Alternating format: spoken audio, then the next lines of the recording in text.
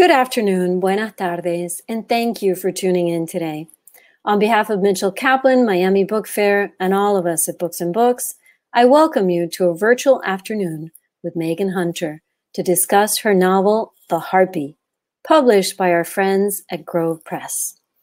The Harpy is a darkly suspenseful domestic drama that is part revenge tale, part fairy tale, and examines the fallout from a husband's affair and the conciliatory pact his wife makes with him that he will allow her to hurt him 3 times. Megan Hunter's first novel, The End We Start From, has been translated into 8 languages.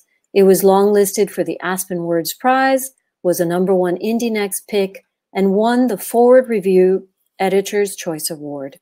Her writing has appeared in the White Review, the Times Literary Supplement, Literary Hub, Bomb Magazine, and many other publications.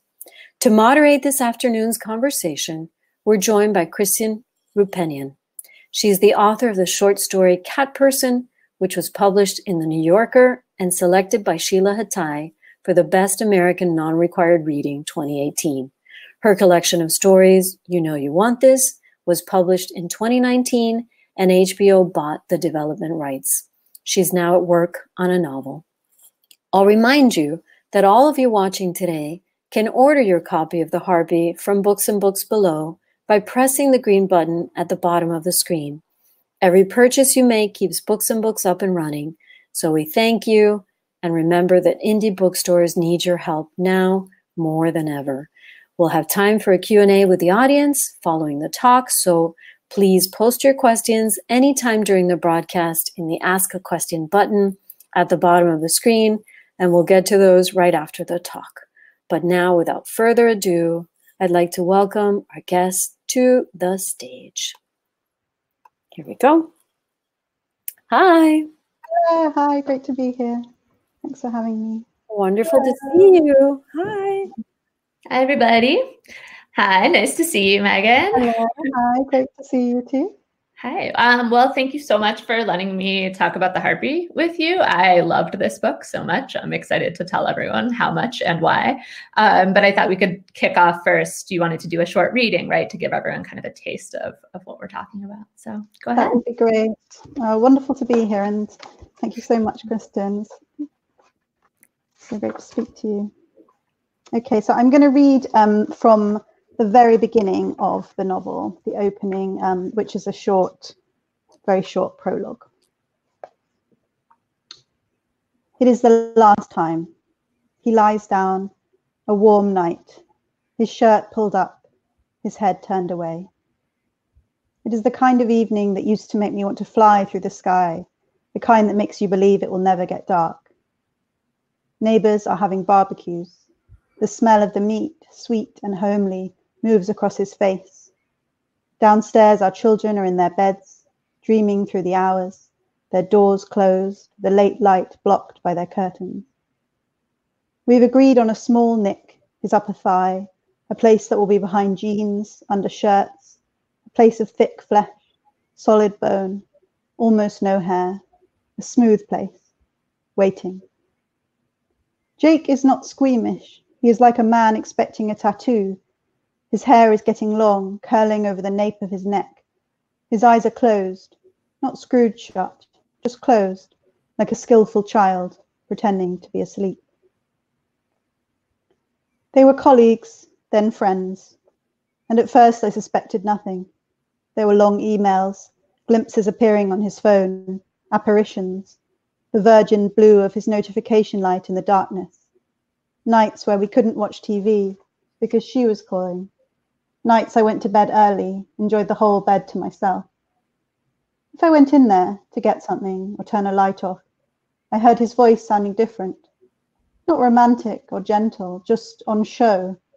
His outside voice, the one he used with postmen, salesmen, people from work.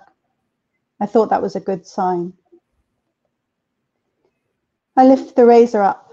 I have sterilized it carefully, watching YouTube instructions, and rest it against his skin.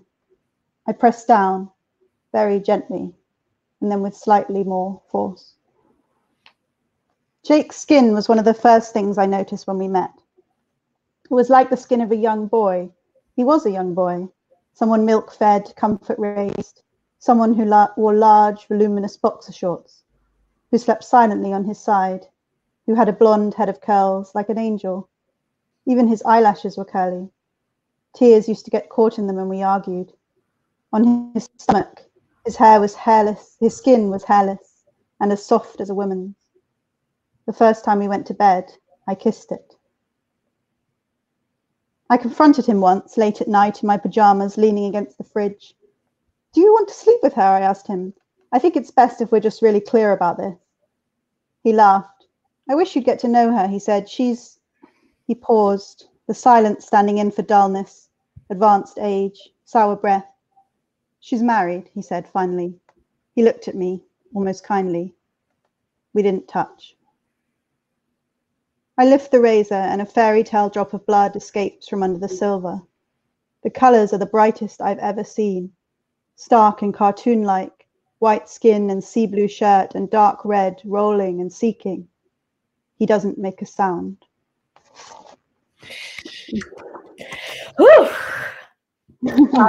That was incredible. Thank you. Yeah, I love this book so much. You and I share an agent, and when she emailed me the first time and gave me the premise of the book, a man cheats on his wife in an agreement, they say that she can hurt him 3 times. I don't think I ever hit send faster on an email than when I was like, please send that book to me immediately. I must read it. And then when I got it, I read it in one sitting. I mean, it's not short. I mean, it's not a long book, but I just tore through it. And yeah, and I think, you know, there's the word fairy tale, even in the passage you read, it has been described often as fairy tale like. And I think that's because both it has these kind of magical, surreal elements. It has the sort of the structure of the threes, which is very familiar from fairy tales. But also I feel like there's something deeper than that, which seems to me has something to do with when you hear that setup, the premise, it feels like it's always existed. That there's some part of you is like, yeah, of course, when a husband cheats on his wife, she gets to hurt him 3 times. Like that is how it is. And so there's just something very like complete about it. And yet, I mean, when you write a book, nothing is complete, nothing is certain. It sort of starts from someplace probably very far away from where it ends up, and sort of necessariness of it and the innateness of it is an illusion. So I was wondering if you could kind of talk about the process of getting from whatever the first glimmer of an idea or an image or a character was to this sort of very polished, very, very complete seeming book that we have at the end of it.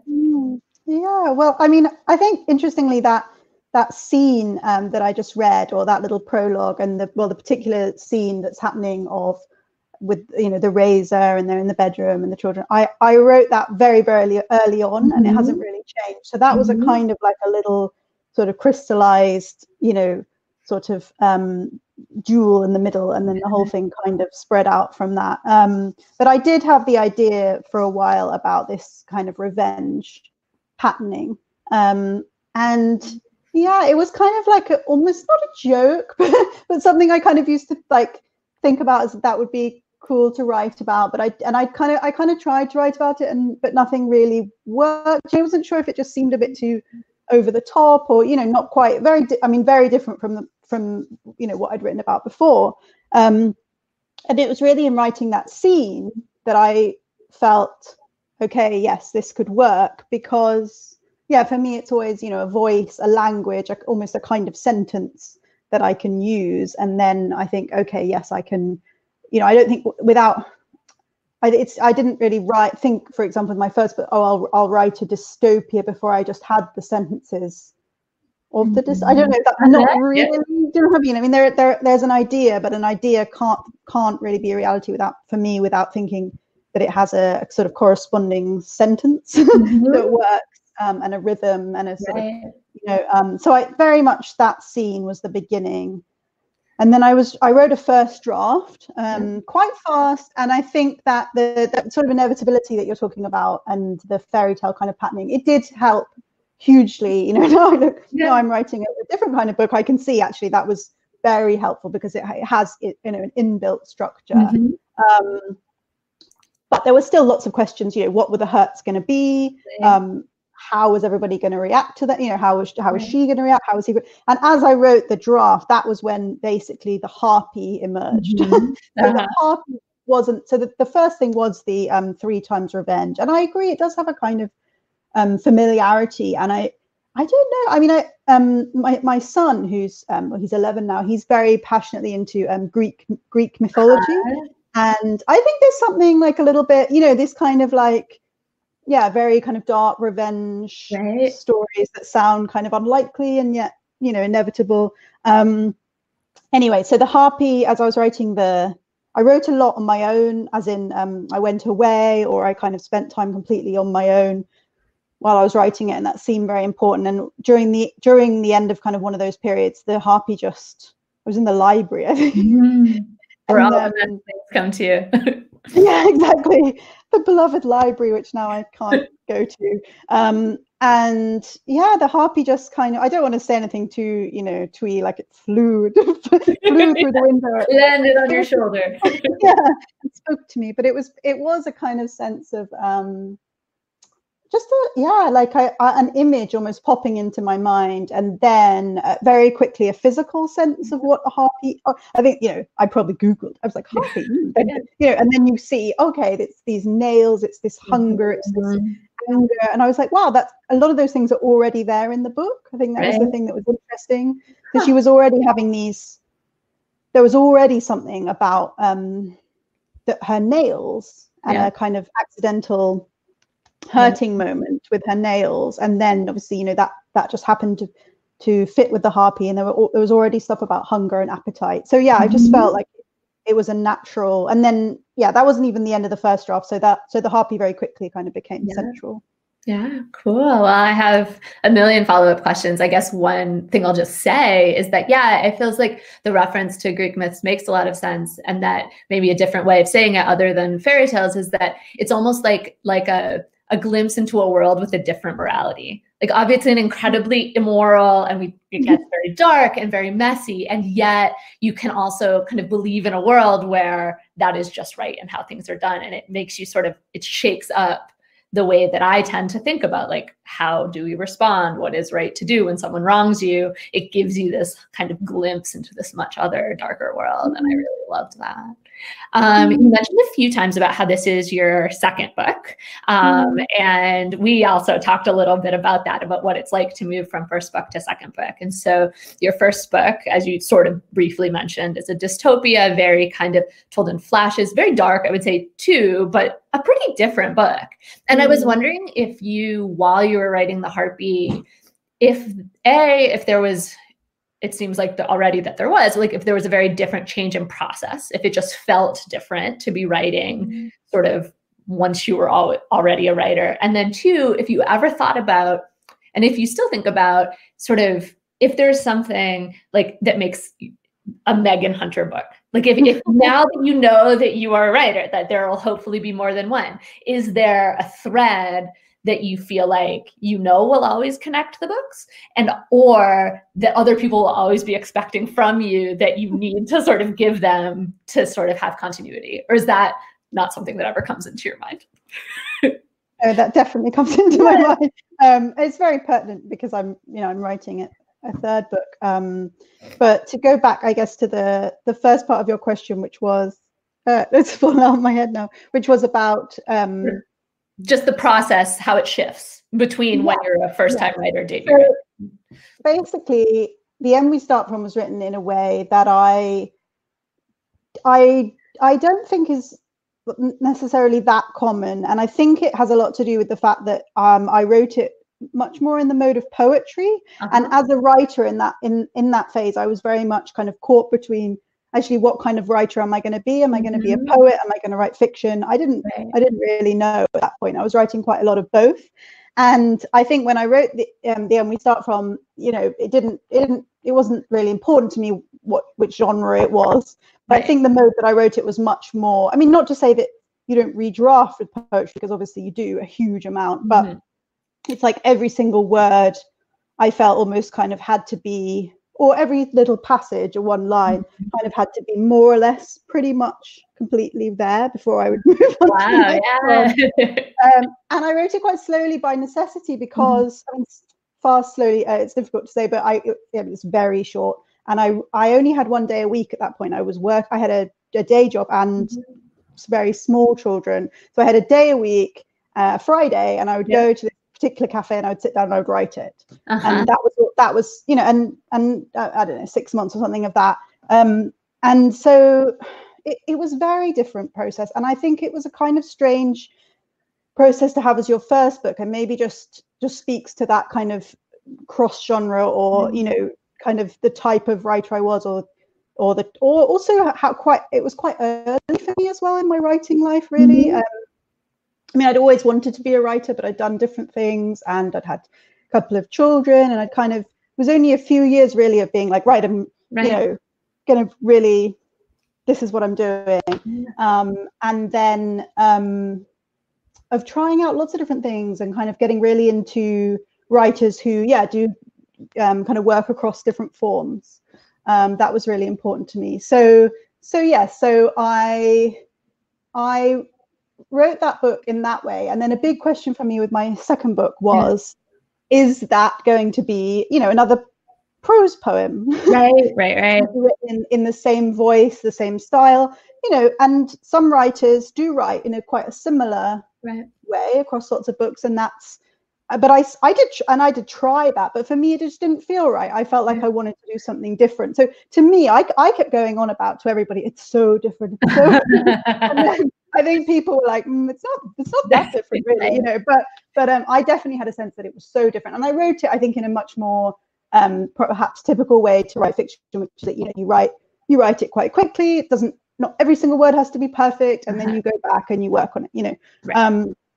Rather than this kind of painstaking piecing together. But in terms of a Megan Hunter book, I mean, I don't think I don't feel established enough to kind of think really in that way about myself too much without sort of cringing. But I think it's interesting because, you know, something I've thought about recently is, you know, would I ever write like a really kind of long form book, and what would that feel like, and how would that be different, you know, and what kind of different sense would that have? And I wouldn't ever want to rule that out, but I think I'm often drawn to forms that are very tight, that are very concise, that are maybe influenced by poetry, have things in common with poetry. I read still a lot of poetry. I still feel quite engaged kind of in that realm. Not professional. I don't really write poetry. Well, I don't publish poetry. I do write poetry. I write poetry. At the moment, I write it every single day as part of how I come to the page. Wow. So I start off to read poetry and then write poetry. I find that a good starting off point. But I think I love these kind of questions, and I love this kind of thinking, because I think it's important to kind of take a step back. And I mean, what about you? Do you feel like a sense of this is a Kristen Roupenian book? Well, I think what's interesting about that process of moving from person who writes at home by themselves to trying to be a writer is that other people can always see it better than you can, right? Like, you're never going to be the person with the clearest sense of what your themes are and what you care about. And I think sometimes the most fun part of sharing your work, I thought this was true even in workshop, where people will be like, you are obsessed with this. And I'm like, oh, I am? I didn't even know. I was just writing it. And so I do like that process, but I do feel like too much of it, and it's good, you get better by having a certain amount of perspective on yourself and getting that reflected back. But too much can be too much, you know, like that, then you can sort of get self-conscious and get into your head and sort of be trying to imitate what you did before, or, you know, what you think is expected as opposed to what you really want to do. And so I would say for me, I don't know. I think that's a big open question. I do feel like I hear you when you're like, there's something about structure. There's something about like condensed language and emotion that makes a lot of sense to me for you. And I would say for me, it's more of it's a darkness of tone. Like it's a sort of mix of like high and low, or not high and low, but like, scary and funny, like a sort of tone that could hopefully be pretty consistent, but in many different kind of shapes and forms and genres. But that, I mean, we'll see. It's obviously early yet for both of us. So you will probably write your 900-page epic, and I will write my like hilarious and frothy rom-com and shock everyone. I love that idea. Yeah, I really like the thought of, you know, I think that's just a really lovely expansive thought, you know, particularly when you're at the beginning of your career, to think about, like, you know, oh, God willing, my 8th book or whatever. Right. That's just a wonderful thought. But yeah, I mean, I've been rereading your work and so struck by that variety in it, and that, you know, the way that you write realism so crisply and confidently, and then you write these, you know, very fairy tale like, and the meeting of the two, and I guess that's what I can see across well, with the Harpy and with your collection, very much is the everyday, and then the you know, and then the fantastical, like those meeting points. Like I was noting, even in your realist stories, where these very fantastical images come in, even if the story is completely, you know, in the known world. No, that is well put. I don't know that I would have been able to describe it quite like that, but I do aim for that, I think. And also, I think another thing that I loved about the Harpy, and I feel like why it felt for me as the person who's obsessively thinking about how a person goes about and writing a novel, because I don't understand the way that you poured what feels like a bunch of really inchoate and personal and messy emotions into a very constrained structure, did feel to me like something I want to do and sort of will need to do as I move into like a somewhat more, a bigger space, like a broader canvas, feeling how you balance those things of tight constraint and then total kind of just wild ideas and images. I feel like that you nailed that in the Harpy, and that is something I'm aiming for. So that is really cool. We have a couple of questions. I have a million more. I won't give it totally over to the audience because I'm in charge. I get to ask my questions, but we can let them ask one or two. Shall we look at them? Yeah. 2 questions about the cover, which I think is always an interesting sort of show. Yeah, why don't we? Did you have anything to say about the cover? How did you see multiple versions? Yeah, and hold it up again, maybe so people can see it. Yes, and I will. Yeah, so here is the cover of the Harpy. I mean, it does this funny mirror reverse. Yeah. But and this is the American edition, which is very beautiful and has these like end papers or like this, uncut pages. Anyway, I'll stop being a book geek. But yes, the cover. So the cover came through to me. Was it the first one that I saw? I think it was the first thing that I saw. And I was just like, yes, that's that's the one. So that was my involvement, which, as you can see, is very complex. I just wholeheartedly. And then, you know, there's a process that goes on about, you know, whether that will definitely be the cover. And I was just really, really hoping, you know, that would be the cover, because I think it's absolutely perfect. And I should say that it is. I was looking. It's a painting. So if anybody doesn't know, this is a painting by Amy Judd, who is a wonderful artist. And it was designed by Lucy Scholes at the Picador Art Department. Picador are my UK publisher, and they have a wonderful art department. So they did the design. But yeah, it's actually a painting. So that's, I should see if one day maybe I can get a print of it. Oh my gosh, you should email the artist, see if you guys can do another collaboration. No, it's really cool. And it's cool that they went out and found art for it. I feel like that kind of cross-genre collaboration is really fun, because now you have an artist that I assume you didn't know her work before. It's a meeting of the month. Sorry. I think something I would say is that I always had a very, not that I don't take any credit for the cover, but I always had a very visual sense of the book from the beginning. I emailed my first draft, and if this came across as being quite strange, but I emailed my first draft to my editors with like a picture on the Word document. Like the first page was just a massive picture of the Harpy. It was like a more like a classical statue. of a you know, a harpy with these huge wings coming down. So yeah, I always had this sense of it. I think it yeah, it really helps to have that kind of, or it helped me a lot to have that. I've always been quite interested in that sort of meeting point between image and text, and just having that. When I write, I'm very visual. Maybe you know, it's hard to, maybe all writers are, but I very much see the scene kind of playing out in my mind. Do you collect other images or songs, or you said poems? Do you have a kind of file of things that evoke the feeling for you? I know some writers do. I actually don't, but I've tried to do it occasionally, just to help you get into sort of the mind space and the feeling of the book. Or is it more like yours in your head and you're true to them? I write, I do use Scrivener. Like I move, I'm not totally loyal, like I move around a little bit, but I do. And in Scrivener, do you use Scrivener? Like I have tried, but my impulse is to be completely all over the place with my ADD brain and just like put nothing in order is like, I guess, enabled, or like, I don't know. I just feel like it's not a good match because it's too similar to have 30 different boards open. So I try to lock myself. What I haven't said, which is even worse, is like 20,000 Word documents, all like draft 7, draft 2, and then I don't even have an order, so I can't find it's a mess. I should switch to Scrivener. Anyway, I somehow managed to have like multiple Scrivener documents, which I think is getting it so wrong. It's like Scrivener ABC, 1, 2, 3. But I think at some point I had like a master document, and in there I would kind of, there's a research tab. You know? I would just like toss in like images, and so I find that quite useful, and then you can click on them.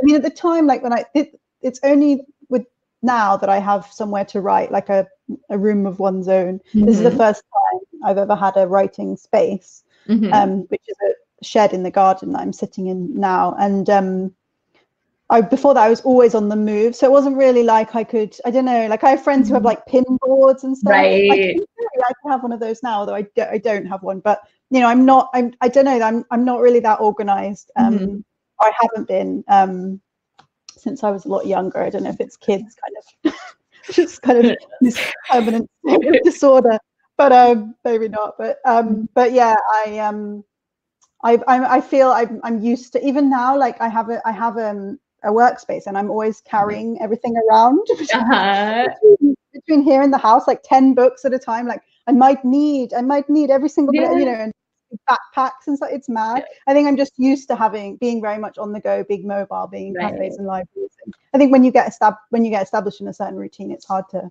What about you? Where do you work? I mean, I guess we're all at home now. Yes, so I work at home, but lately I've been working on my couch a lot, or in this chair over here. A thing I have noticed about that is I'll get a space that I'll attach to a particular project. Like I'll write one story and I have to be in the same seat in the same coffee shop as I'm working on that story. And then when I finish it, I don't want to sit in that seat anymore, which I think is also maybe even part of it because I've bounced around a lot this year. So I'll start a project in one location and then, you know, be like, well, how am I supposed to work in this different chair? I guess I better just start a new novel.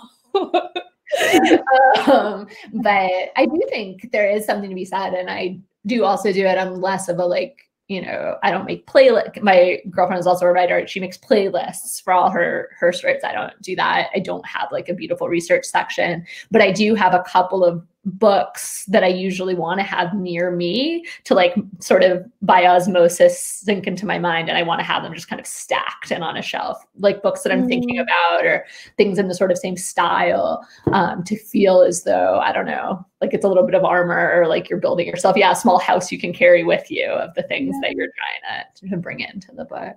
Yeah, I love that idea. I really, that sort of talisman. Exactly. Yeah, I wrote that essay about, and the talismans that you carry around. I've heard a lot of other writers, especially I think women writers, talking about that, having almost that. It's like kind of like colleagues.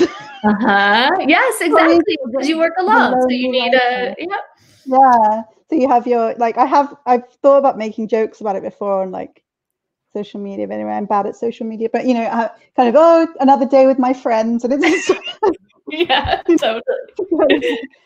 Angela Carter. you know. Yeah, exactly. Yeah. My friends, my pals, and it's exactly. yeah. My coworker, my supervisor, Angela Carter would be like, "Get to work." that would be a good setup for me. I have a million more questions. Actually, one of them that just got sent in, it sort of overlaps. It does overlap with one of the questions I wanted to ask. So I'll ask the way they asked it in the chat first, and then maybe add to it. So the question is, the demands of motherhood play such a powerful role in both the Harpy and the End We Start From. Can you talk a bit about the different ways it appears in each book? So yeah, the theme of motherhood and how it has been a through line in the two books. Oops, sorry, I seem to have opened up the question hugely. I'll put it down. Okay, motherhood, yes. I mean, I think they do show, the two books show two quite different sides of motherhood. I think very much, I mean, they're two different stages, you could say as well. They're two different points in time, but I don't think it's simply a question of that. I think with the first one, I was very much talking about this kind of total immersion, kind of dreamy kind of, and I was very interested in the way that the atmosphere of that early time and then the atmosphere of kind of dystopia and dislocation and just, you know, endlessly kind of playing around with putting those two together. But it was very much about, you know, the individual bond between the woman and the child, and that almost that very, just that very, very early kind of, you know, how they say that your brain actually gets formed by that connection, and not just thinking about being a mother myself, but also about being a baby, I guess, and you know, that beginning point of life for us all. And then the Harpy is, I think, very much about almost a more kind of sociological perspective, if you want to put it like that, about motherhood in our society. I mean, they're both about motherhood and society, but you know, really about how mothers can be, in a sense, kind of dehumanized and not allowed to be, you know, full people. And there's a kind of institution of motherhood, as I should credit Adrienne Rich for writing about in my favorite motherhood book, Of Woman Born, which is written by Adrienne Rich in the 1970s. And she writes out, you know, it's not about being a mother, having children, that makes her feel so angry and isolated and, you know, deranged in some ways. And, you know, and she talks about, you know, this, the anger and tenderness and this exquisite suffering and, you know, all these incredible ways of describing it. It's actually the context, you know, the isolation and the pressure and the, you know, patriarchal structure, and, you know, and I suppose I was looking around me and kind of feeling like, well, how much have things changed since Adrienne's day? I'm not totally sure. In some ways, obviously, a lot. You know, I'm not denying that, but in other ways, maybe not so much, and different, very different for different people. You know, like.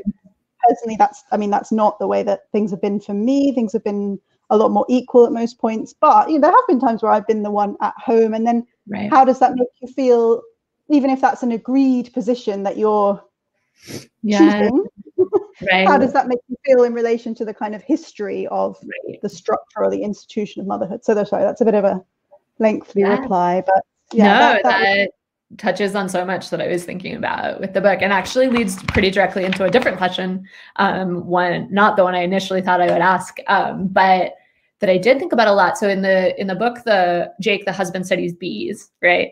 And when I was reading your book, I thought a lot about many high-level things, but I also thought a lot about a tweet that I read once that went kind of viral. I don't know if you have read it, but that I wrote down because I felt like it was a jumping off point.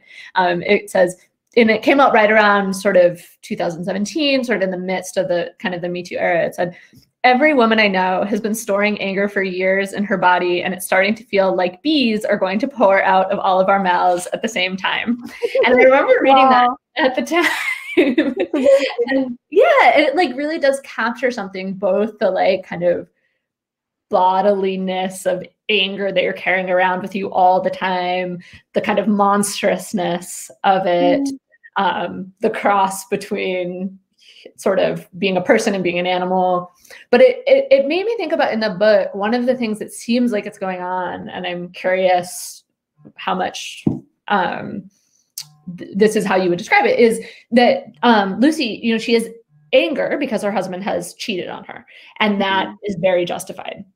But it seems like she also has a kind of massive amount of inchoate anger that has to do with exactly what you're, like, these other sort of more vaguer things. And that's part of the problem in trying to get sort of justice or revenge for the small insult of, not that it was small to her, but like for this more contained thing, is that there's all this other kind of anger that can't be quite as easily quantified. And so I'm curious about both how you think, and maybe how, more specifically, how you put in the book, how she moves between those two kinds of anger, and what it sort of says about her anger and her relationship, and sort of the possibility of equity between the two of them, between Jake and Lucy, because it seems like that's something they both want and yet really struggle to get.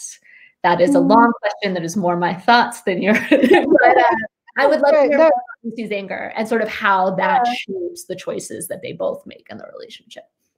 Yeah, I feel like that's such a great reading of it, and that's exactly what I intended, you know. And obviously the kind of premise and the setup of the book, and you know, is about this affair, but it is very much, you know, a kind of a catalyst and almost like a sort of symbolic, you know, event that then unleashes the rest of the events of the book. And I think hopefully that's, you know, that's kind of clear in the book as it kind of moves away from that, you know, initial kind of discovery and rage, and her rage and her sort of, and her transformative sense of herself seems, you know, less and less kind of entirely tethered to that event. But I think that I think the anger is, it's both at Jake, and it's very much not at Jake, and it's very, you know, it's very layered through all the different parts of her own personal history, and then also a kind of, you know, wider, and there's a sense in which there's the much wider, you know, situation of her within this whole society and the whole world, but there's also this sense of generational kind of context about her mother and even her grandmother, and then she even goes back to talk about her great grandmother and her great grandmother.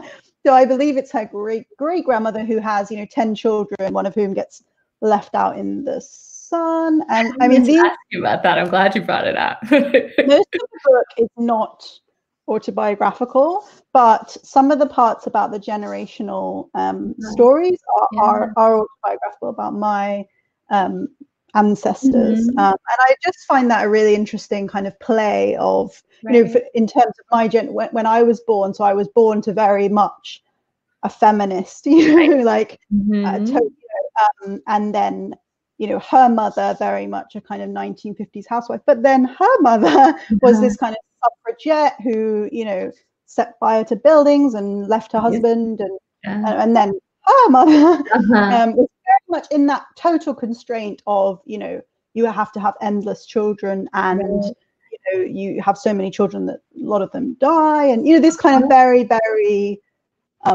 which, you know, and in that sense, you know, how dare I sort of question how much things have changed, because obviously, you know, there's incredible, enormous change, but maybe, you know, sometimes the fact that things are not as changed as, you know, she would have come to expect, as somebody who was born, let's say, a similar time to me, let's say I mean, her mother in the book is not at all the same as my mother, but still, if you're born generationally at that point, there's going to be an expectation of perhaps, you know, liberation, and and an experience maybe of liberation as well. And then how does the experience of marriage and of motherhood fit in with that? I don't, you know, I think that's still a very something that we're very much still working out, actually. And I think, I mean, in terms of anger and bees, and it's something, I think anger is something very, I seem to be kind of quite drawn at something in a project I'm working on at the moment, is things that are quite actually very difficult to put into language. And I think anger is something that's very difficult to contain. And, you know, you were talking about sort of structure and emotion in the novel. And I think a lot of the kind of the fun and the challenge of this book was, you know, how to present somebody at times kind of exploding and kind of completely, you know, or repressing to such an extent, but you're still revealing it's in the first person. You're revealing what's going on in her body, in her mind, and you know, whilst keeping the, you know, the prose tight and, you know, musical and all those other, and and writing. It was quite draining at times, you know, because I might have started the book with this kind of dark. It was interesting. You were talking about connecting with a dark tone in your work, or, you know, and I think I really struggle to connect with a dark. I mean, as in, I sort of refused that for a while as part, you know, as like, that's not who I am. Like, I'm a positive, you know. When we start from, you know, it's often talked about, I mean, it's a dystopia, but it's very hopeful, and it, you know, I have a sort of religious background, you know, in my life, and it's kind of like this you know, internal pressure to be positive and to be, and there is, I think, a lot for women and for mothers, and, you know, to tell people what's your book about, and, you know, and this is a really interesting process with this book. Say, oh, well, my book's about this, you know, sort of gates or whatever, and it's like, oh. Yeah. You know, and kind of claiming that darkness. Right.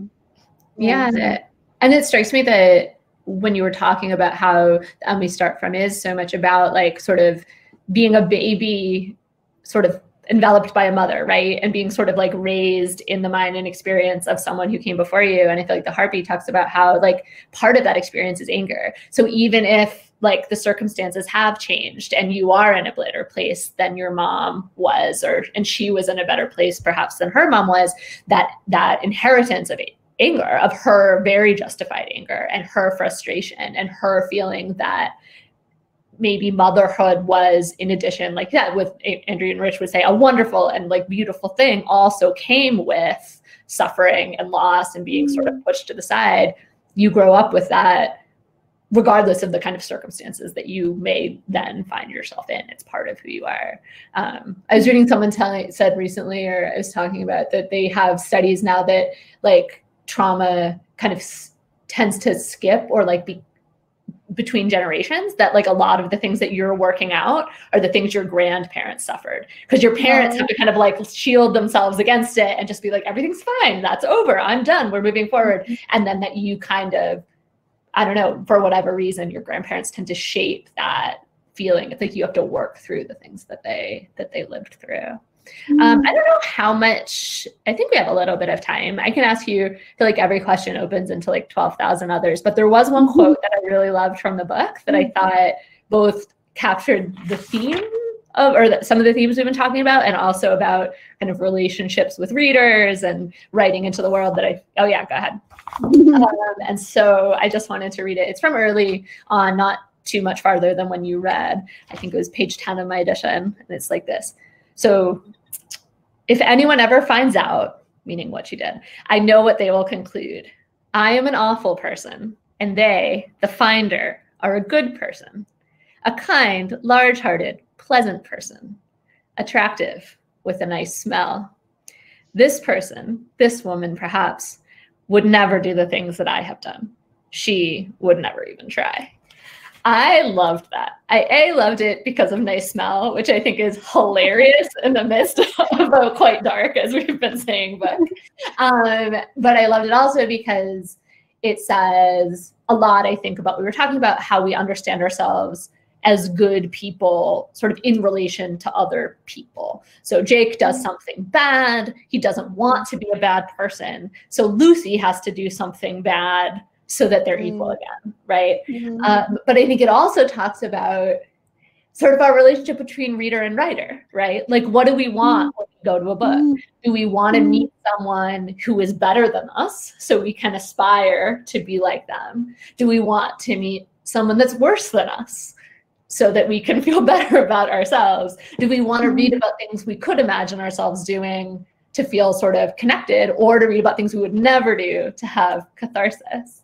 And I was wondering if you wanted to just maybe start by talking about how you imagine a reader and a reader on the other end, and what kind of a person and what kind of relationship you feel like you're in not to like readers as a whole, we talked a little bit like public persona, but like just one reader on the other side, do you spend much time imagining who, say she's a woman, who she is, what she's thinking, how she feels?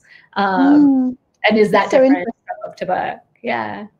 That's such an interesting question. I mean, I think my immediate answer, which sounds very strange, I think, is that I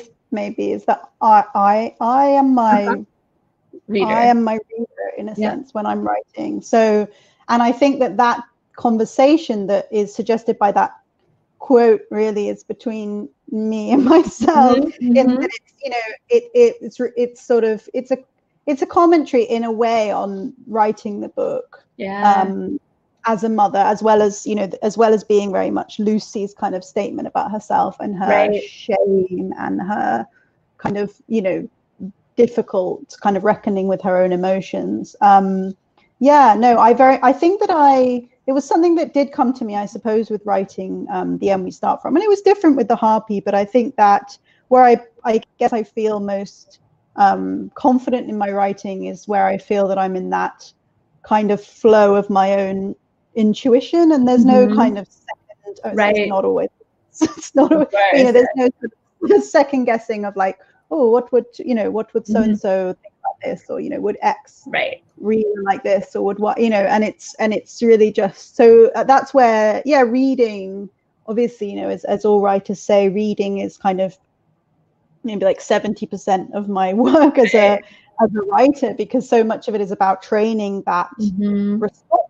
I don't just read just to train my response to my own work, but you know what I mean, like, so and you read and you experience things and it's so thrilling when you read something that you really love and you really respond to, and then to feel that kind of process happening with one's own work. But then, you know, that sounds a very insular process, but then as soon as the book is out in the world, I mean, it's such an extraordinarily kind of different thing, and it doesn't happen, it's not like, it's a bit like with having a child, it's not like first of all they're completely yours and then they're grown up and they're you know, married. It's like, you know, that there's a series of stages, and there are people very close to me. I mean, there's obviously there's my agent, there's my editors, and there's also, I have writer friends, and we spend a lot of time, so I'm sure you do, like exchange work and kind of talking and sharing. And I think that's, I guess, if you know, they're probably my they're my first readers in a practical sense, that they read it, but also perhaps in my head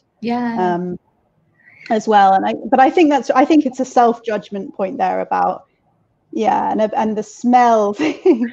I loved it the way you read it out. It did sound really funny, and I love that. And I think smell is a big thing in the book, you know, because it kind of signal of revulsion, and you know, like you were saying about what do people want to find in a book, and you know, there's that whole question about likability, I think, it is like a really big, you know, but like and actually I haven't had that many people, thank goodness, say to me, Lucy's really unlikable, or you know, this whole question about likability I haven't really had, and I think maybe we're starting to kind of accept a bit more about you know, that's not really necessarily the purpose of reading, to just meet people you might like to be friends with. But I think that's fascinating. I mean, who do you kind of think of as being your reader?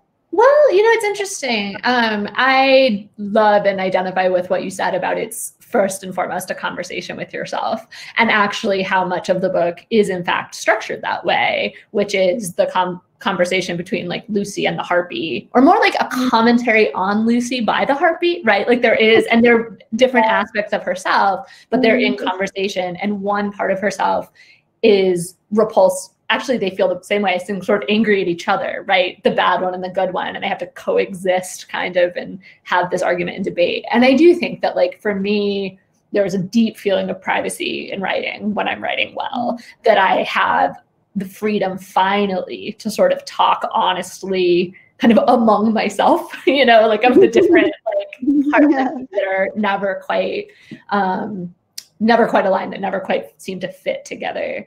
But then also, I will often for a story have a kind of second person as a like audience, like a one person that I am thinking about. I wouldn't say they're like exactly addressed to, but like often a story will be seeded for me by some kind of interaction, often quite minor, that I can't unhook from, that my brain is just kind of churning over and churning over and churning over.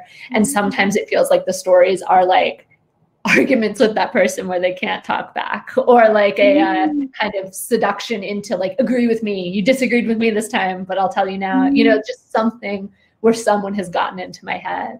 And usually the story changes so dramatically from the first seed to the end that they would never know. And there's not really any evidence of that initial kind of engagement and spark. But I can look back and see when I read things I've written, like, oh yeah, that grew out of this conversation with that person, and their mind or what they mean for me is very present in the story in some way as a second audience. And then you have to have the readers who just read everything right and go, you are brilliant and everything is perfect and you should keep going. And those are my favorite. And then there's some people who actually give you honest feedback about what needs to change and what's working and what isn't. And I do feel like those people, it is really true. They have to love your work. Like there has to be a kind of love there for the idea of the story and the sort of the way that you're approaching it. And then they can tell you every single thing that's wrong with it and like really go dig in and fix it and help make it better. I don't know. That's where I am. Speaking of others, I feel like we're sort of towards the end. We've addressed, I think, all of the questions that came in, but I do want to make sure that I open it up to anyone else who might be feeling shy and having a question. To please, is there the answer about a thing called a dark fairy tale and part? Oh yeah, I missed that. That's great. Yes. Are there any fairy tales you read as research or were especially inspired by while writing it? Yeah, please. Well, I've realized recently, you know, I think what happens a lot with a little bit like you were saying about encounters and then they get buried, and I think that can happen a lot with literary encounters as well, and even kind of other cultural encounters like film and music. And so I had these encounters. I actually had like so in the UK we have A levels, which is when you are like 17, 18. So I don't know, but that would be like your high school diploma or and I had this really cool, I think, English teacher. And so my A-level texts were Surfacing by Margaret Atwood, A Doll's House by Ibsen, or is it A Doll's House? Anyway, and then Bloody Chamber, good teacher. And now I'm a bit like, did this teacher shape my entire consciousness? I hope you wrote her a note. Yeah, no, I should actually. If you're out there, I actually can't. I was in school quite briefly. I can't remember her name. I mean, my other great English teacher was Mr. Durran, who was through my sort of first part of my secondary. But anyway, I think the Bloody Chamber, I hadn't Surfacing actually, but the Bloody Chamber is obviously fairy tales, and I had reread it not since I was 17, so it hadn't just been all that time. But I think that those fairy tales and that kind of rewriting of a fairy tale and that kind of, I mean, what I really love about those is that kind of really, really strong embodiment that she has, and that sense of the body. I think that was what I was really captured by when I was kind of 17, and just that really sensuous, like, I think a lot of the writers, I don't know, that I admired a lot when I was younger, I don't feel that their writing is that similar to mine maybe anymore, or there's a lot more of it. It's a lot more expansive. It's a lot more kind of long form, and like Angela Carter, it's not, you wouldn't call it like spare, but I remember feeling this huge sense of kind of identification. And but I mean your book, and you wrote, I was thinking about this, like, because you wrote your own fairy tale. As did you, like it's very much, I don't know, it feels very much like a completely new and original. Is it The Mirror, the Thigh Bone? Yeah, The Mirror, the Old Thigh Bone. Yeah. I mean, did you kind of, how did you get the kind of, how are you, the bravery to kind of just be like, I don't, it's funny. It's like the thing I always say about that story, which I feel like is embarrassing but true, so I might as well share it, which is that is the only story I ever wrote I ever showed to a therapist. Like I was in a really messy part of my life and trying to explain some like big, confusing feelings. And that story came to me fair. And I was trying to articulate something that I think it's about narcissism and about anger. It was about a bunch of messy feelings and I couldn't express them even to myself. And that idea came to me very sort of full formed, and I wrote it down and I was like, I don't even know what I'm saying with this bananas thing that I have just written, but it does seem to capture something that I need to talk about for myself and that I can't. And like my therapist was like, okay, yep, sure. So that was a very like, I also, almost nothing that I write is very autobiographical. Obviously, in some ways, like the more autobiographical feelings there are, the less closely I feel like the actual story can be to my world. And so maybe it was like I had to go that far to talk about something that felt so intimate and so personal. And yeah, it's funny. I later submitted that story to some magazine. I can't even remember now. And the rejection, and it was like a fairy tale themed magazine. It was like a dark fairy tale. And they wrote back and they're like, we're not usually that interested in stories about princesses. And I was like, excuse me, did you read past even the first line? That is so rude. Yeah. But, you know, they knew what they wanted and it wasn't that. But I still, I do feel like that's where it came to me from, like some dream world. I'm like, where did you? A bucket? She's in love with a bucket? Like, what is happening? So yeah. I love that sense of the more autobiographical the feeling, then the further. Yeah. That's fascinating, because I think a lot of the kind of questions around the harpy that maybe I was expecting, and maybe I have had to an extent, are about its, you know, is it autobiographical? And it's rude, which it's not. But but, you know, I think that's I think that in a way I couldn't, if this had happened to me. Exactly.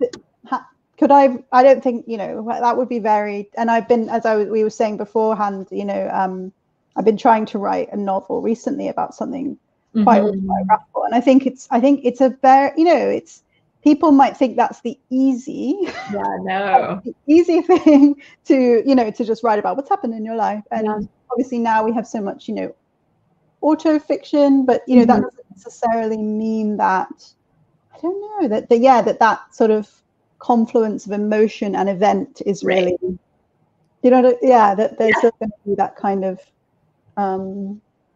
dislocation of that. And I just, it's quite a mysterious process. Like, I think, I mean, talking about therapy, you know, in terms of how that happens, how fiction, sorry, this is like massive, let's just end with this, how fiction happens, but, you know, in terms of the unconscious and the conscious writing process, how that creation, how that kind of story making, I'm kind of obsessed with it without, in a sense, wanting to look too closely. Exactly. I think as a writer, I am quite unconscious in a sense, intuitive, and some of the ways I hear writers sometimes talking about their work, I think, oh, you know, should I be more like, you know, into I feel almost sometimes I have to like slightly look away in order for things to happen, it somehow has to come from and I think in terms of fairy tale and myth, and